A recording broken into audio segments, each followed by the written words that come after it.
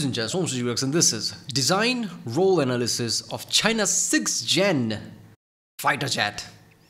What? How that happened? How the fuck that happened? Okay, this has been in news apparently for more than a week. This video is 8 days old. Did they got plans for NGAD somehow, just like they did for F-35s and things? You know how bad that would be? Do you know the level of burn that is? The USS stops the production and like plans for NGAD when they are the one who came up with it. And it's somebody somehow acquired. I'm not saying they acquired like that, but they did do that with the F-22 and F-35 design. So if they somehow acquired that, or maybe made 6th generation from 5th generation and up, you know how bad that would be? Like China has 6th generation one and USA does not. Yeah, this would be one of the biggest slap there can be, because it passed 80 years. Even with the Soviet versus USA thing, nothing has been able to outclass USA. Nothing has been faster than USA. This will be the first time. And China has been trying to overtake USA. They actually successfully managed to do that with the numbers of ships. They officially have biggest navy by numbers. If they do this, it's like, that is like a writing in the wall, I'm not gonna lie.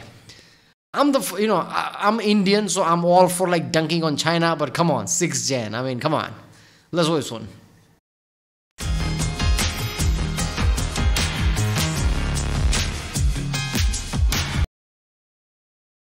China's aerospace sector flew a 6th generation fighter design for the first time. This video will go over its most obvious design features and try to deduce their implications. It will also explore just where in the design process China is with its 6th gen fighter, and we will explain just what are we actually looking at when we see this strange looking flying diamond of a plane. Look at the kite shape. This is what NGAD was supposed to look like. Okay, again, I'm not saying that this is an NGAD design. I'm saying this is what 6th generation should look like. How to make it more stealthy, make it into a fucking kite, right? This is it. Look at that. This is what 6th generation plane should look like. So it is a 6th generation one. Why else shape it like that, right?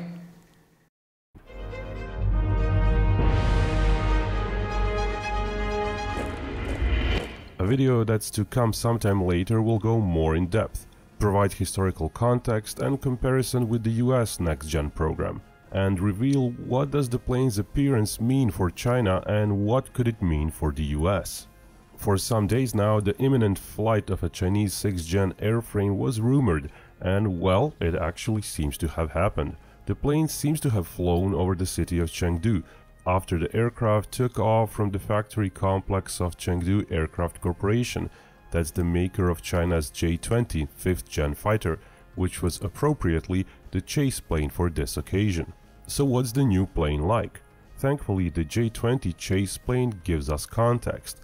Due to telephoto lenses used over great distances, sizes of two planes can be confidently compared, and while J-20 has a wingspan of around 13 meters, this new plane is visibly bigger. In fact, its wingspan might reach 20 meters, which would basically be unheard of for a jet fighter. Even more so when we look at the plane's configuration. Those are highly swept back wings, basically as one would expect for a super... Holy shit, look at that. Look at how it looks. Now I know some people would basically say, oh, this is just for a stunt. They made a whole plane for stunt. And China is big enough now that what do they get out of like just saying this? It's like they don't have to flex. They are powerful enough now. So unless they actually have something in works, why would they do that? So they're actually working on like a 6th gen. And that's the thing, right? Ideologies change, people's priorities change, and US priority is not to look for 6th generation now. Their priority is like more on like numbers and like logistics and things like that. Making F-35 6th gen like and things like that. While China, for them this is a new thing, like getting tech and becoming powerful. China is now finally becoming like powerful where they can compete with USA. So for them to acquire some even next generation that even US doesn't have, for them that's a goal, right? So it would make sense if China pursued that more than US does, and China actually acquires that. Sonic fighter jet. Length can be estimated from other images, suggesting 20 to 22 meters. That's without the nose pitot tube, which is required for testing, but the final design years later will not have it. The wing's trailing edge is swept forward, leading to a diamond wing shape, somewhat reminiscent of YF-23 for example, though not as extreme. In general, the theoretical perfect stealth shape for a plane is one of a so-called hopeless diamond, a perfect rhomboid shape as flat as possible, and with as few protrusions as possible. It is obvious the volume of the plane is frankly massive. Its belly intake starts quite forward and the body of the plane is very wide. It's plausible China's Air Force requirement was ranged to threaten Guam. Such a requirement would have driven the design to grow so large. Coupled with a huge wing area, that plane is simply oversized. Not necessarily in a bad way, but it is sized to accept a... I think being oversized like that would give them more fuel economy for the range, right? That is what the wing's supposed to do. It would cause issues with like maneuverability and things, but then again, it's a stealth plane. It was always going to have compromises. But if it's like big wing like that, it can fly longer distances for fewer fuel. So maybe range is one of the things. Yeah, I don't know. This is one of the things that should panic US now. US Senate and Congress basically, who basically decide what to do. Trump administration, right? This should panic them. And I feel like it will kinda, because no one in past, like I said, 8 decades has done this. Last time somebody did this was Soviet Union, and they didn't really do it, but like US panicked anyway for the F-15, right? So this is like one of those things where like, okay, fuck it, let's resume NGAD. I think they're gonna do that. Huge amount of fuel, and a hint of the line where the weapons bay should be suggests its weapons bay might be almost 6 meters long, which is coincidentally the length of China's latest long-range PL-17 missile. Of course, with such a huge body, cruise missiles larger than the US JASSM might also easily fit. What also seems visible are sensor apertures around the nose, not just the nose radome, but also a few different cheek side arrays. The plane has a visible cockpit cover, so it's manned. So far, images aren't good enough to deduce if it's big enough to seat 2 people, though rumors before the flight did suggest the plane has side-by-side seating, meaning 2 pilots similar to F-111 or Su-34. That doesn't mean we are looking at a strike aircraft, as 6th-generation fighters are gonna wage air warfare in a different way. But given the size of the plane and its weapons bay, it's also quite plausible the shown design is really a multi-role. Yeah, 6th generation is something like threatening in a way that nobody even want to come close to it. That's what they should do, right? They're stealthy as fuck, but they should have drones with them. And they should have like an insane long range and long range missiles, advanced missile, and insane radar that can like pinpoint everything. So basically, if you are playing a video game and there is some kind of a boss roaming around and you keep, like Assassin's Creed Origins, there are phalanx or whatever like running around, you just basically alarm blasts like somebody comes close and you run away. That's how 6th generation should be. And they don't have to maneuver that way because they are not supposed to go in a dogfight, so that would make sense with the wingspan and things. Plane to cover all sorts of air combat and ground strike missions. But we digress. One of the most striking features, perhaps unique in the world, is its engine arrangement. This plane seems to have 3 engines lined up in the rear, with the side engines using belly/side intakes, and the middle engine seems to have... Why 3? Just make more powerful too. I guess engine is the problem. I remember China having engine problems in the past with the J-20 and thing. Is this the similar issue that they can't make better engines, so they're just like, fuck it, fit 3? That could be. Have a separate dorsal intake. Such an arrangement is unheard of for an actual fighter jet that managed to get off a drawing board. Side intakes seem to be of carette type, similar to say F-22, and not of divertless supersonic inlet type, which F-35 and J-20 use.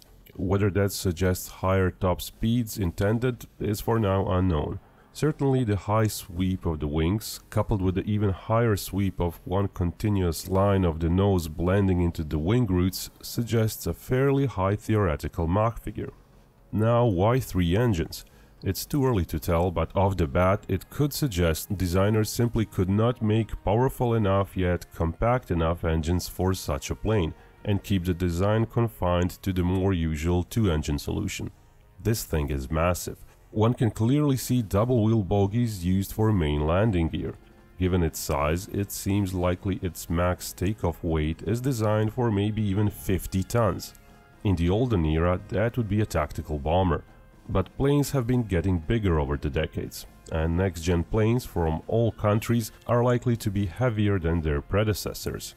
Even so, this thing is plausibly so big that even 2 of China's most powerful engines, the WS-15, which may in its future variants approach 200 kilonewtons of thrust, may not be enough to power it, hence possibly the need for 3 engines.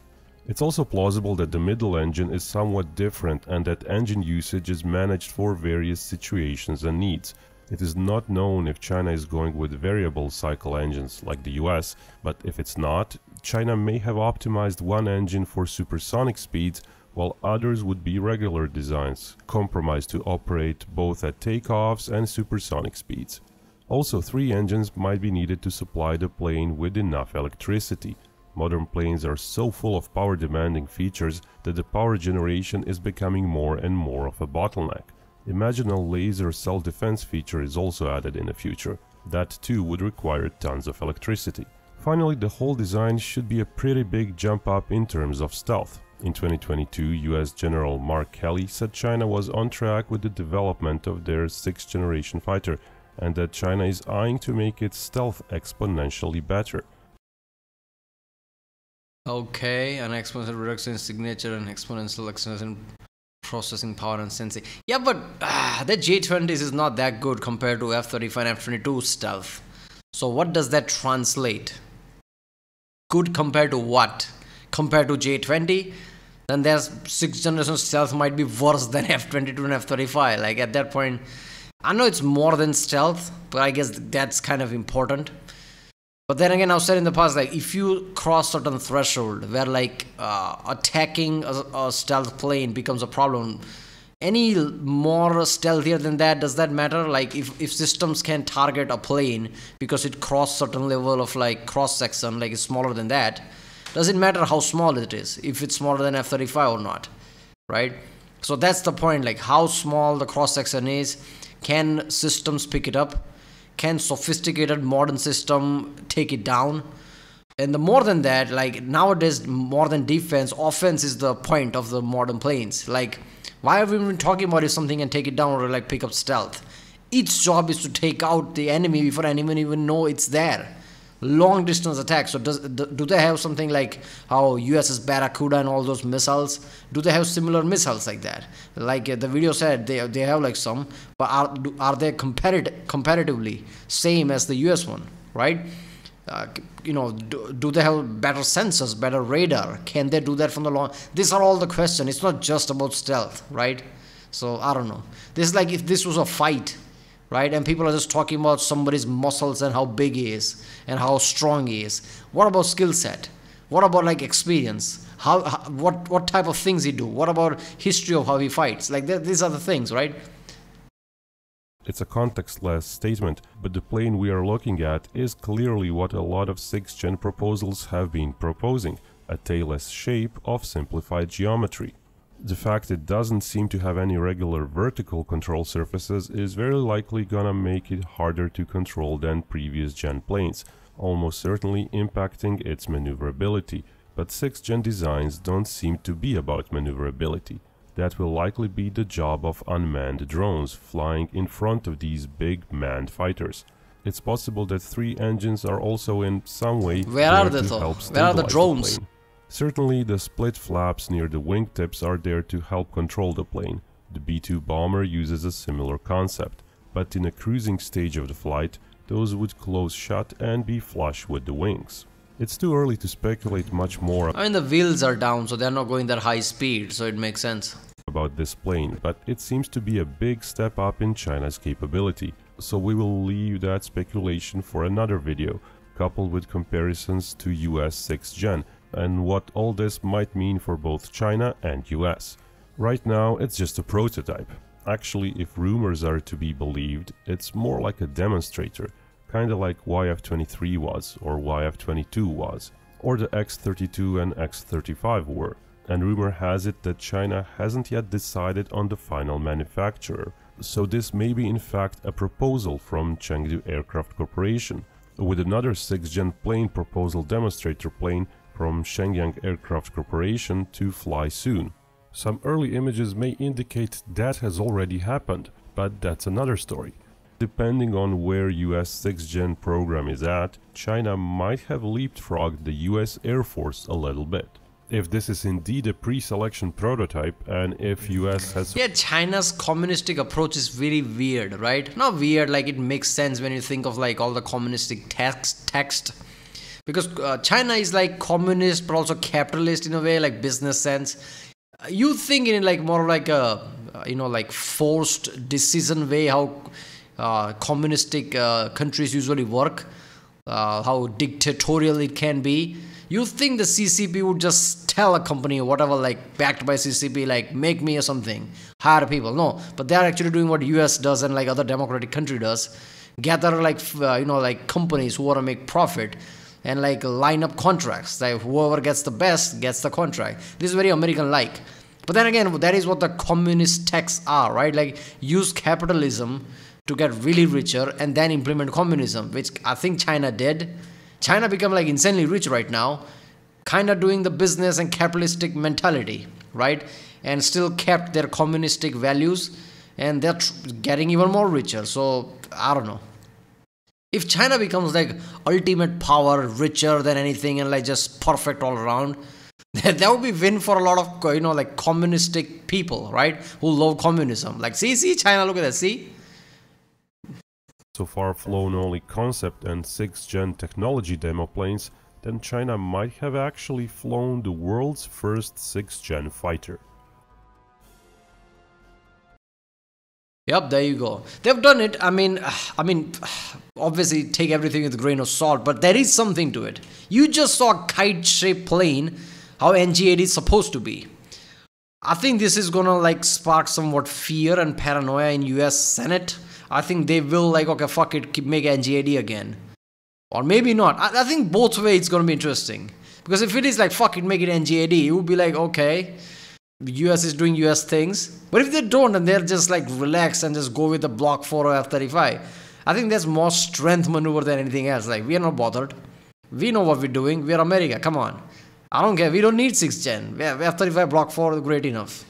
We'll be fine. That would be more of a like badass move. I don't know. But yeah, there you go, 6th Gen. India doesn't even have 5th Gen. Okay, now they're making 5th Gen. But yeah, China already has 6th Gen. If India-China war works out, like, that's gonna be a fucking problem. Like, damn, okay. Right, well, that was design role analysis of China's 6th Gen fighter. But chalo, Binkov's Battleground. I don't know if I've watched videos from him or not, but okay, it feels like an interesting channel. Alright, I'll see you next time.